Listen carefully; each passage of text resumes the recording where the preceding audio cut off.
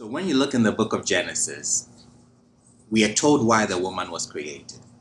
And then we are told what she was named by Adam.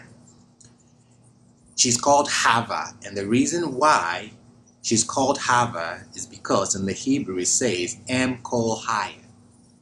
Now, Em Kol Haya means because she's the mother of all life. But why do you call her Hava instead of Haya?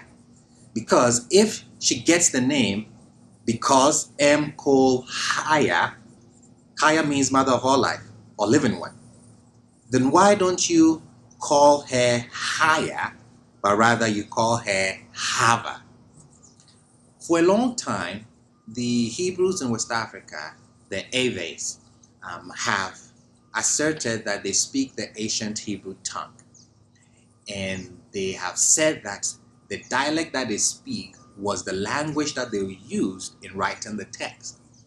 Now let's look at this same text that I've just gone over from their perspective and see if we can really find the meanings of these names in depth, because according to them, their language or their dialect, it defines reality from within. It was the tongue, according to them, that even Adam spoke. Let's look at the name that is called the woman in the book of Genesis. It is Hawa. My Èʋve people will notice that the name Hawa, which is translated to Hava or Eve, has two words in it. The first is Ha, and the other one is Wa. What is Ha in the ancient Hebrew or Èʋve tongue? Ha means the side. What is Wa? Wa means to create or made or make. So now if you put the two words together in the name Hawa, it means created from the side. What it's doing is actually defining reality, is telling you what really happened in the text. Let's look at the name Adam. Adam has a variant, Edem. That is how the Èʋves pronounce it, Edem. Okay, when you look at that word or that name Edem, you'll notice three things. You notice the word in ancient Èʋve is he or she. And then you'll notice de. De means to resemble, to look like. And then the last, ma. Ma is me.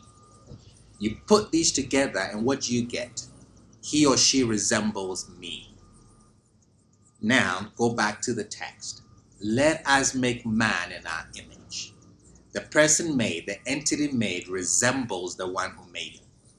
So the name Adam means he or she resembles me.